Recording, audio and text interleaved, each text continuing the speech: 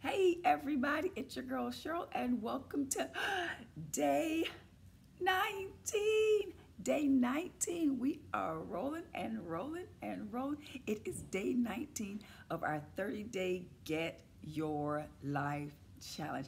I hope that you're having fun. I hope that you're continuously inviting your good girlfriends to join us on this journey. And on today, I am geeked. I am excited, but I always like to introduce myself to my good church girlfriends that have not met me yet.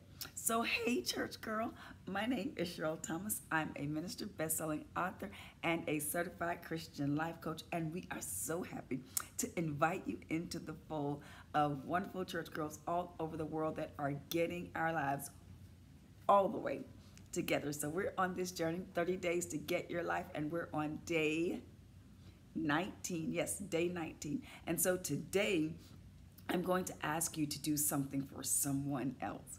This day's challenge is going to be show kindness to a stranger. Yes, show kindness to a stranger. Nothing makes me feel better than giving to other people, especially when they don't expect it. And most times, strangers do not expect kindness to be shown to them from somebody that they don't know. So I want you to surprise somebody today, whether it is paying for somebody's lunch behind you. Like, so if you're in the drive-thru, you're at Chick-fil-A, Popeyes, Burger King, Wendy's, wherever you are. When you get to the window, ask somebody, say, I'm going to pay for the car behind me. What's their bill?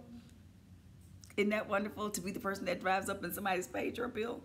Or if you drive on a tollway to work, pay somebody's toll behind you. Show some kind of kindness to a stranger. If you're in the grocery store, we're in Florida, so if you're in Publix or in Dallas, it was Tom Thumb. In New York, it's Wegman. So wherever you are in the world, if you're at a grocery store, pay for the person behind you. Show kindness. And it doesn't even have to cost money. If you're at the grocery store, an elderly person, take their groceries out for them. Make sure that you assist them, that you help them.